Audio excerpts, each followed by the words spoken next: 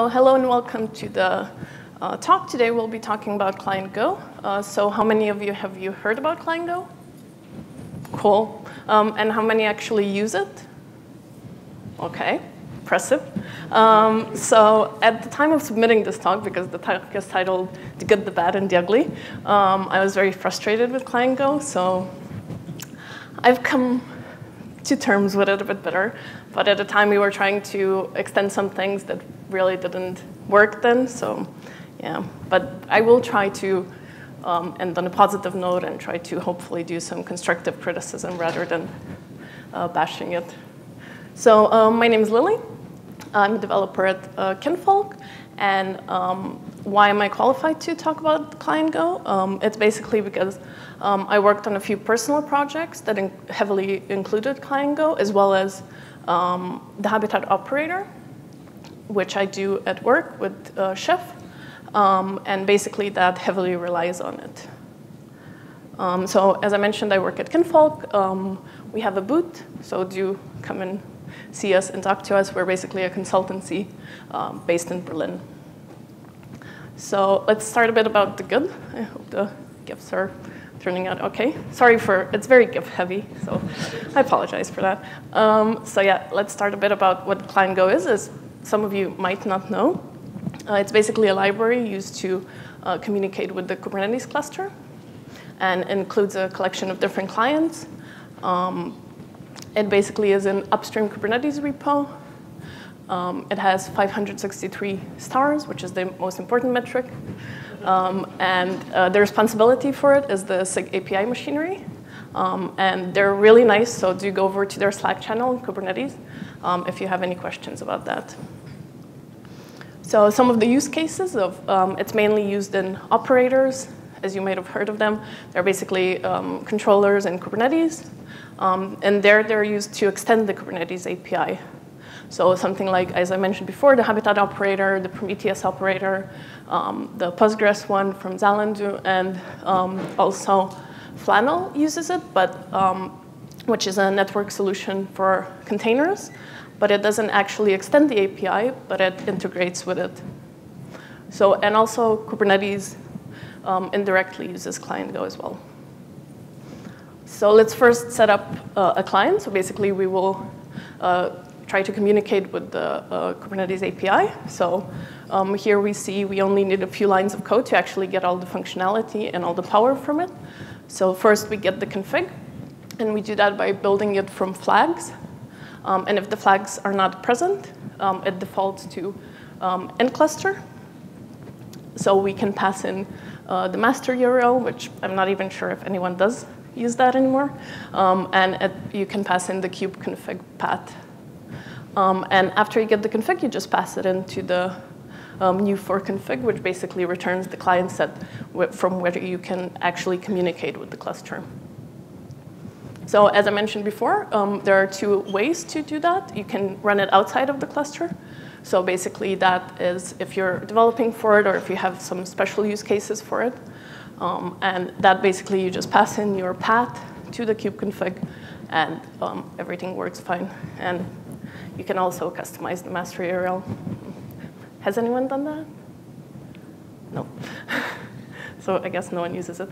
And inside of the cluster, basically, what it does is it doesn't use any paths or anything, but it sets up everything for you. So it uses the service account, and the token is used to enable the communication in the Kubernetes cluster. And it's in that path in your container, in your pod. And it also configures the TLS certificates according to your Kubernetes cluster's default. So once you actually have the client set, this is how easy it is to actually communicate. So this is used to list the deployments. And all you need to do is just access through the client set the deployments resource. And you just list all the resources in the default namespace here. You can pass in some different parameters, like the field selectors or labels. So what actually happens behind the scene is that the list we saw earlier in the previous slide, that is basically just this. It's basically just an abstraction or a helper to communicate, to talk to the Kubernetes cluster. So basically, it's just a GET request, nothing more than that. There's no magic behind it. So yeah, this is all that it is. It just makes your life much easier, so you don't have to actually re-implement everything yourself. It's quite powerful. So how actually Client Go goes about doing all of this? It's basically auto-generated from Kubernetes itself. And it does that by using the Kubernetes, under the Kubernetes repo, the staging area. And it's published by a bot.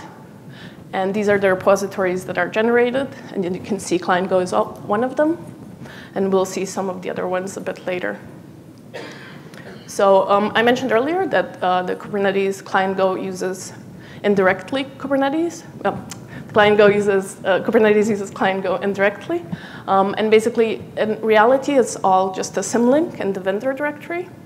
As you can see here, all of these, the API server, the Client Go, they're all just symlinks to the same staging area in their vendor directory. So it doesn't import in a way that we vendor if we use it from a developer point of view. So from a consumer point of view. So as I mentioned earlier, we'll have a look a bit. So the most one you use besides Client Go is API machinery, and it heavily relies on Client Go heavily relies on it, and vice versa. So that is basically just it's shared dependencies for servers and clients to work with the Kubernetes API without actually using the direct type dependencies, basically. And the consumers are Kubernetes itself, Client Go, and also the API server.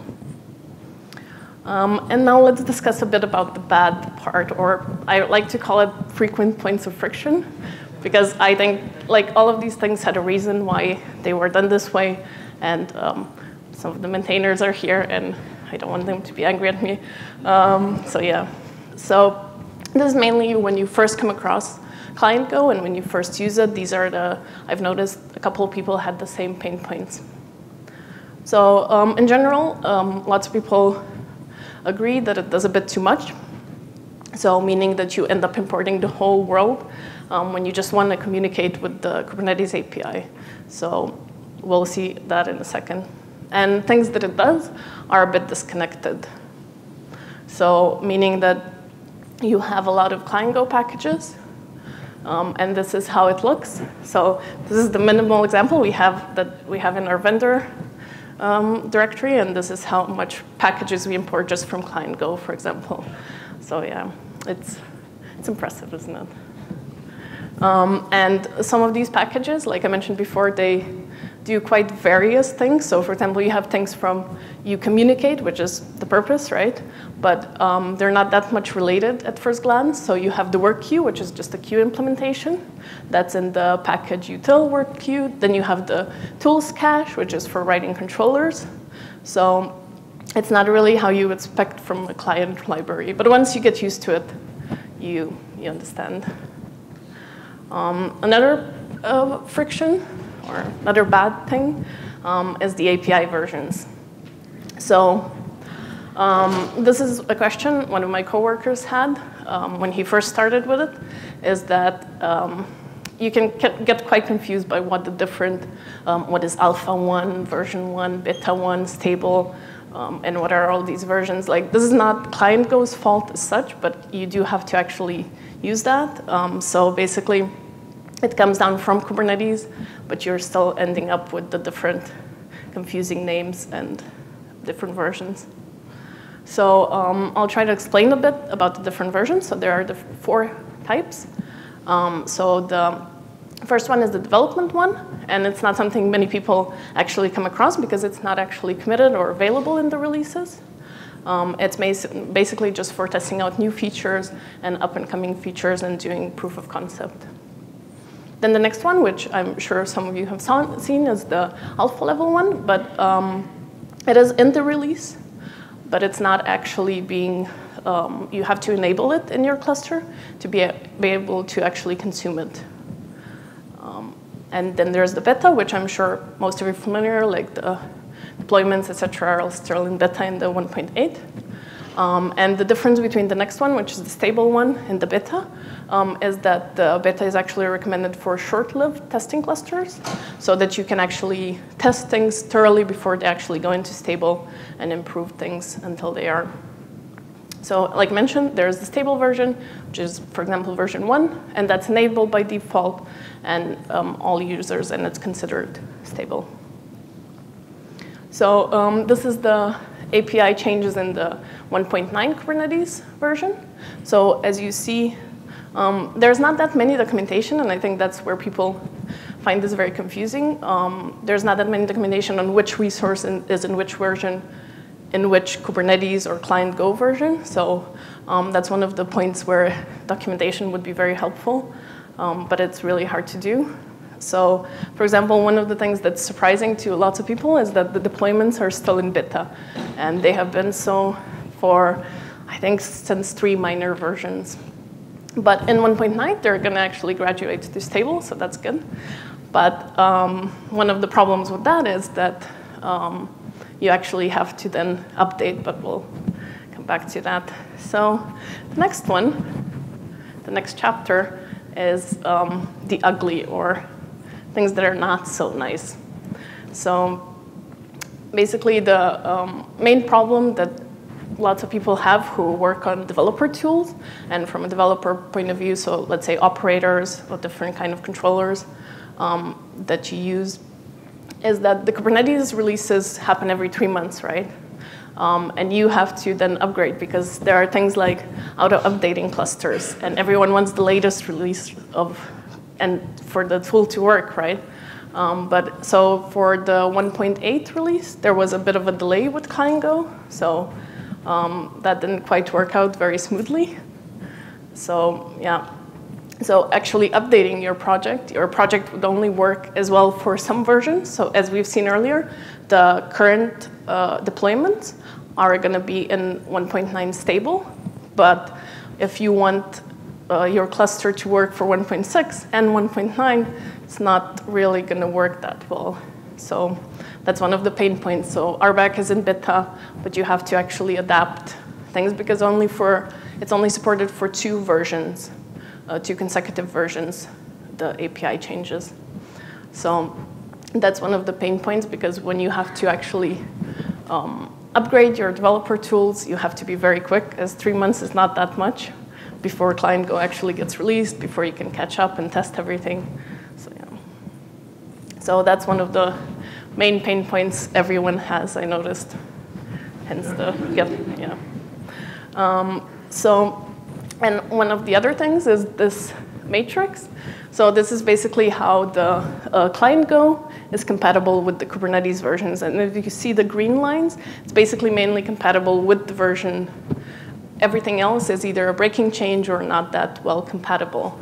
And you have to, basically you have to support the latest version of Kubernetes, or just support the earlier version, unless you want to do some magic there. Another point of friction I noticed is that so if we've seen earlier, this is how you list all the deployments. And if you notice, there's in the red, this is not part of client Go itself, but it's part of the API machinery. So if you just want to list deployments, which is the simplest thing, right? You have to actually import API machinery to be able to list. And then that tends to end up looking something like this. So this is actually from our Habitat operator, and yeah, it's a bit of a mess to be able to import everything just to be doing the basic things. So let's do a bit of a demo. Hopefully this works. Let's see, where are we?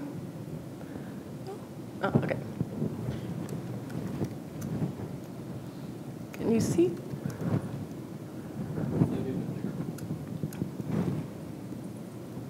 Yep. Okay, so today we'll demo just a simple example of how you can actually extend and use client Go to actually extend your Kubernetes experience. So where are we? Okay. So what we'll demo is just a simple deployment rollout. So Yeah, I'm trying to. Better? Okay. So as we've seen earlier, you can hear, we can repeat the steps. So basically, we're trying to get the client set. And what we're doing is getting the configs. We'll be running outside of the cluster. So we'll be passing the kubeconfig file. And after that, we'll be creating the client and passing it over to our package. So let's have a look at that. So what it does is it basically takes a deployment, and it creates it first with instance 1. And after it's been created, we scale up to 10, as simple as that. And what we do is we first create the deployment. Can you see that? And we pass in the deployment, which looks like this, so the deployment representation. And after that, every 5 seconds, we basically roll out a new deployment. And we do that by using the update. So hopefully this works. So, and you can use this to extend things like you can do canary deployments and extend this even more, and it's quite cool and really simple. It's only a few lines of code that you use to be able to just make the Kubernetes experience much nicer. Oh, let's see. Okay. So, okay, cool, it works. Let's, yeah. Okay, so basically we here created a new deployment, and now every 5 seconds we're scaling up by 1, hopefully. We should be scaling, yeah, okay. So as you can see, you can do this whatever you want with a very simple amount of time. So it took me like, I don't know, 5-10 minutes to do this, so it's not that. Just don't look at the code quality. So yeah, and after 10 instances, it will actually shut down, and we will have 10 deployments scaled up. So it should shut down, and we'll have a look at the deployments using kubectl.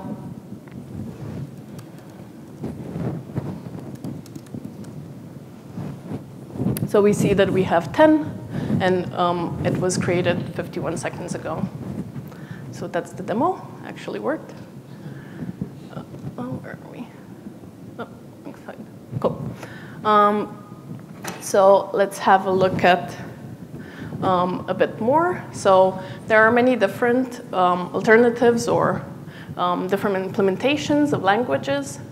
So for example, there's another Go implementation, the Kubernetes one by Eric, and it only brings 2 dependencies with it, so it's a nice alternative for something smaller and quicker to do. So for example, if you want to do a small project, but it's not full-featured yet, from what I'm aware, but do check it out. There's also lots of different language implementations, because this is the Go implementation. So you have 2 Rust clients and Python, Java, C#, and there's many more in the Kubernetes client. If you're interested, you can have a look there. So a bit about the future. I was speaking to a few maintainers here of Client Go and other tools. So basically, the future is quite bright. So I do want to leave on a positive note, as there was lots of discussions here as well at KubeCon about this. So they're in the upcoming. So for Kubernetes version 1.9, there will be Client Go 6.0. And that will be much easier to update. There will be at least no major breaking changes planned, is what I was told, so hopefully. There will be release tags. They're already introduced, so you can actually vendor things much nicer. There are release notes for developers, so they know what actually breaks, so you can change it, you can plan things. And also there are nightly releases fixed for Client Go soon, so that you can actually test things. And there is a new channel on the Kubernetes Slack channel, so it's called Client Go Docs. And it's a place to improve on the documentation, so do check it out. If you want to contribute something you know, please have a look. Everyone's really nice.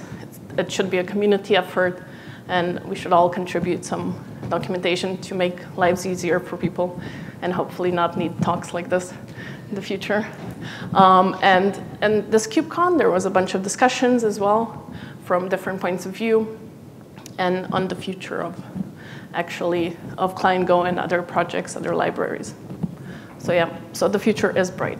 Just want to point that out. So yeah, that was my presentation. So thank you.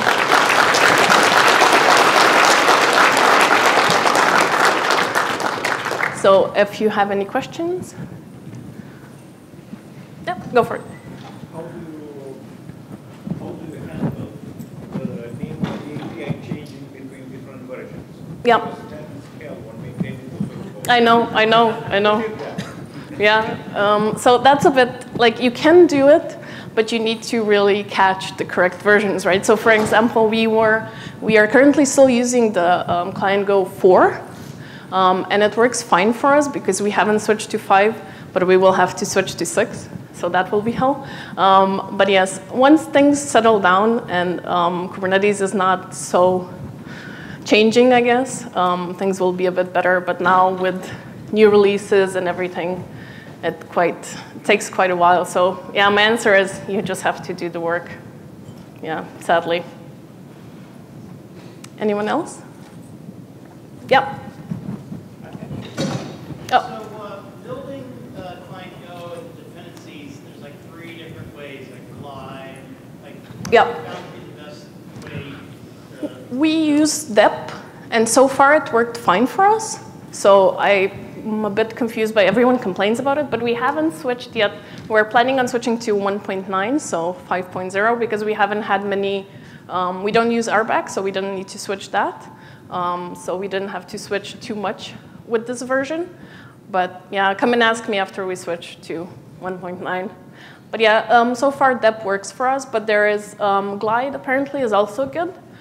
There is some documentation for that, whereas there is some problems with Go deps. Yeah. Yeah, go for it. Glide works fine, Go dep works fine if you know how to use it. Yeah. Dep works now because it with master one which is made today, but maybe not today. Yep. We are waiting for fixes in dep. That's our main problem. We want to support dep, but we still cannot. So short answer, if you use that, it's possible, but all the dependencies, especially API and data machinery, fix them in the same one. Exactly, yeah. Yeah. In the talk, Oh. in the talks about improving Client Go, has there been any talk about minimizing the dependency footprints? I'll hand it over to, Okay. yeah. So, not sure whether Eric Chung is here from Codes. But he has done some, yeah. He has a couple of PRs on the cutting dependencies, so it's not depending on Mongo anymore. Yeah. That made sense, yes. Mm. Yeah. Anyone else? Yeah, go for it. We have been unit testing with the Client Go library. I found like no mocking library can really handle, like, because it's being multiple levels, like apps and like you want to make one. Yeah. So, like, we end up just like writing wrapper interface, but do you have any like experience with like mocking or testing? No, we're doing end-to-end tests mainly. So we focus on those heavily. And yeah, we tried not to do that. We tried to isolate the functions, but you can only go so far. But they're API. Yeah. They should, if they work for you use case. Yeah, it depends on the use case. Yeah. More PRs for them, so Cool. Yeah, go for it, sorry. Are you using dep or are you using Go dep? We're using dep. Okay. Yeah. It works fine for us, and also in like the smaller projects, it's worked perfectly fine as long as you. We'll see. I'll come back to you when we switch to 6.0. But so far, it worked fine from the 4 I think, to the 5 switch. It worked fine. Okay, cool. Thank you. Do come to our booth.